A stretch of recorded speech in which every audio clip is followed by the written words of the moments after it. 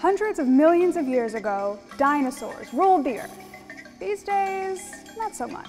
But that doesn't mean their impact is over. The American Museum of Natural History has a massive collection of fossils, both on display and hidden underground in the Big Bone Room, where technology helps paleontologists learn new and exciting things about dinosaurs and their living descendants.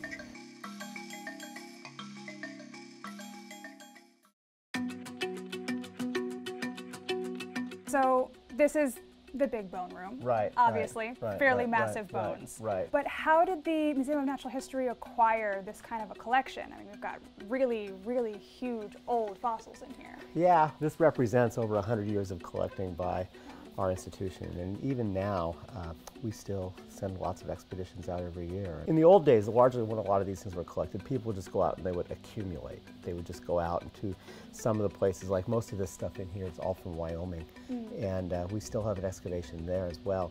But now we don't do that so much. Now we go to try to look for specific things to answer specific sets of problems. So a lot of the work in my lab, we work on the origin of birds from the traditional dinosaurs. That's mostly where your research is. That's what you work on. Yeah. So I feel like when I was younger, we didn't really hear about that connection as much. So is it more of a modern discovery, or is it just like the evidence is mounting? It's an old discovery that was discovered about the same time as Darwin wrote The Origin of Species. It was presented by Took a while to circulate.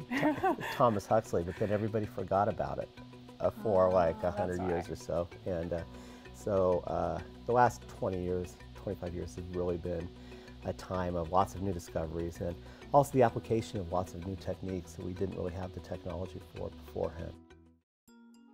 So how have some of the specimens in this room helped to sort of bolster your research when it comes to the sort of links between dinosaurs and birds? Some of these, like this is one of the neck bones, and if you look at it, it has all these, in-pocketings and things like that. So if you've ever looked at like a chicken neck bone and stuff, they're very complex like that too, and that's because there was a system of air sacs, that went through it. Makes so them lighter. It's the same thing with these. Also, these bones, if you like do CAT scans on these bones, they're not these heavy, massive things that you see here. They're actually completely full of air.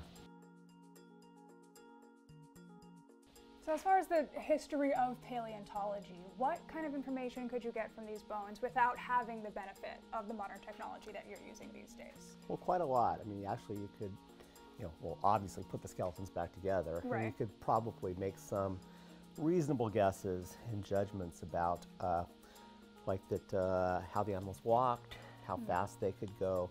But technology's really changed the game. I mean, we can just tell so much more.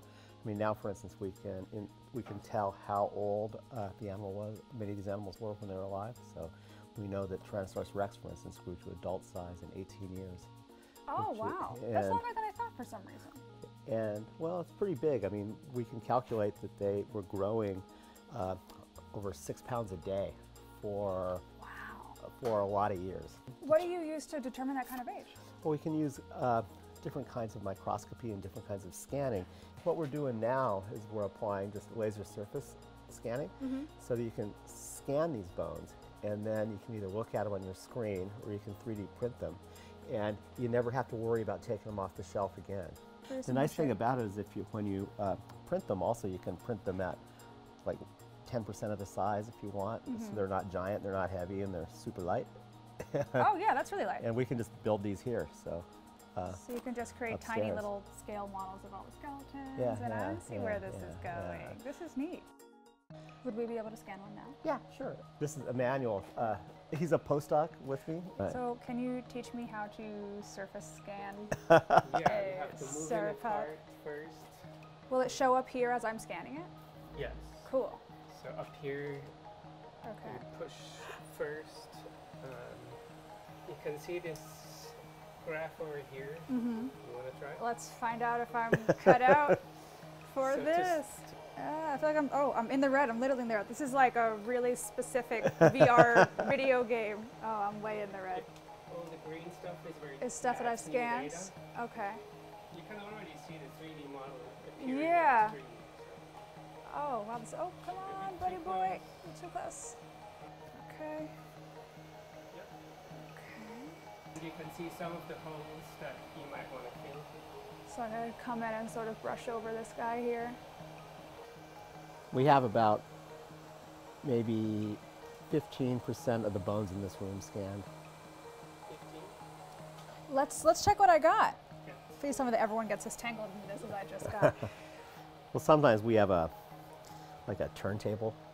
Now you told me you have a turntable.